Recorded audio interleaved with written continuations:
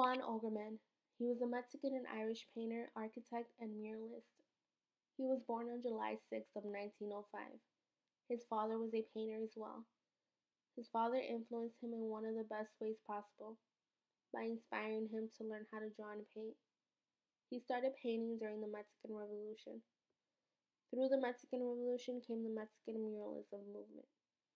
The Mexican muralism movement was a promotion of mural painting starting in the 1920s with social and political messages.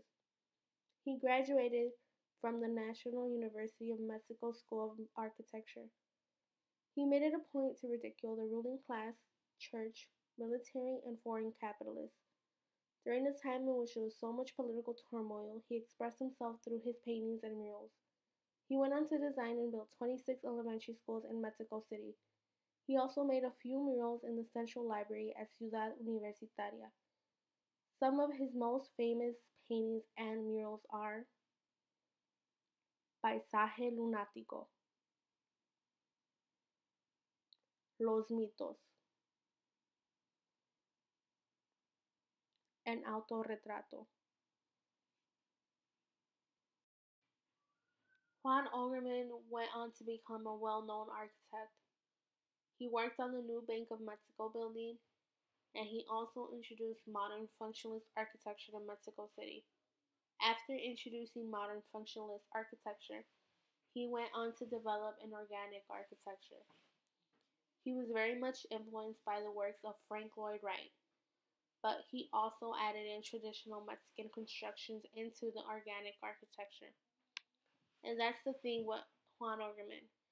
He always made it a point to incorporate his Mexican culture into his work.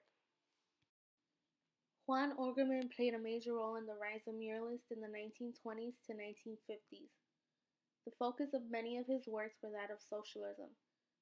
Socialism is a system of society or group living in which there is no private property.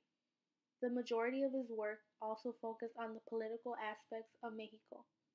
He was very vocal in his beliefs and how he believed in the lower class people rather than of the intellectuals and aristocrats. Two famous painters that impacted Juan O'Gorman was Diego Rivera and Frida Kahlo. He has called Diego Rivera his gran maestro.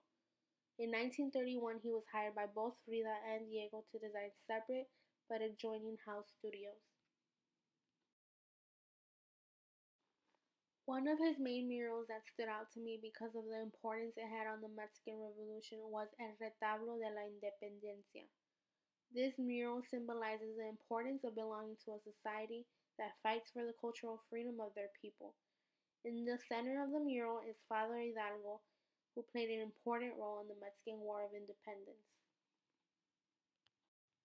This mural was created between 1960 and 1961.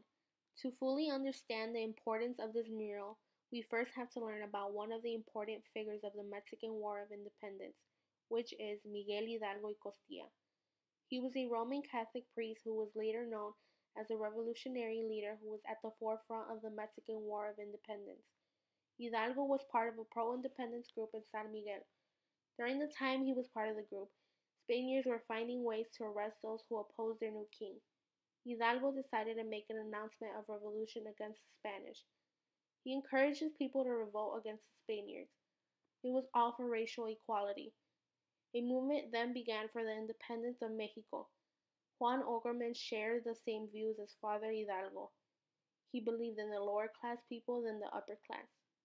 Although he was captured, expelled from the priesthood, and executed by the firing squad, he lived on to be the revolutionary of the independence movement for the Mexicans.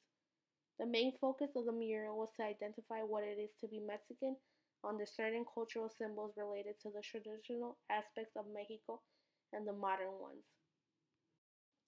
The mural has many characters that stand out, mainly men. Also in the mural are a set of letters that represent phrases that help us comprehend why the things are happening in the mural. There are also a list of names that were part of the Revolution of Mexico. On the bottom left part of the mural, we see a man kneeling, probably asking for mercy, because he has his hand extended out to a man in military clothes. There are also numerous flags. The one that stands out to me is the one with the Virgin Mary, or as we say it, La Virgen de Guadalupe. There are also numerous men with ripped clothing. This symbolizes the lower class people who were at the forefront of the war. Ultimately, the person who stands out the most is Father Hidalgo. Also in the mural are a group of men who are dressed in church clothing. These men were there to convert the mestizos into Christians. If they didn't convert the mestizos, then those mestizos would be killed. On the bottom of where the men with the church clothing are, you see the four men who are nude. The nudity represents their vulnerability and how they were being tortured and killed for not converting into Christians. Apart from Father Hidalgo, the other person who stands out is the man on the cross. The man on the cross symbolizes Jesus. The man on the cross is giving himself up for the people. He's fighting and he's sacrificing himself so that the people can be liberated from the Spaniards. Father Hidalgo is the focal point of this mural. Father Hidalgo is holding a torch. The torch symbolizes the rage and the anger that he has towards the Spaniards who are trying to rule over his country. In the mural, you also see the mestizos who are ready to fight against the Spaniards. Father Hidalgo adopted La Virgen de Guadalupe as a major symbol of the Mexican Revolution because he believed that she was a form of protection over him and the mestizos. The background of this image is that of Guanajuato.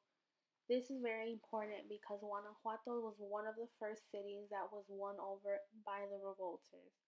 So it plays a huge role in the importance of this mural.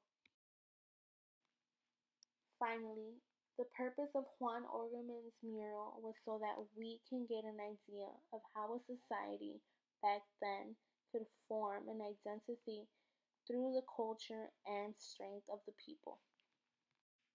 For my artwork, I used my younger brother Gabriel and two of my older cousins, Oscar and Omar. The photograph shows my younger brother trying to fight off both my older cousins, but he can't because they have more power over him. Just like in El Retablo de la Independencia, we have multiple people fighting off the Spaniards for their rights. When I took this photograph, all I could see is my little brother glaring and trying to fight them off, but he couldn't because of how afraid he was of them. The photograph shows how one person can impact the other.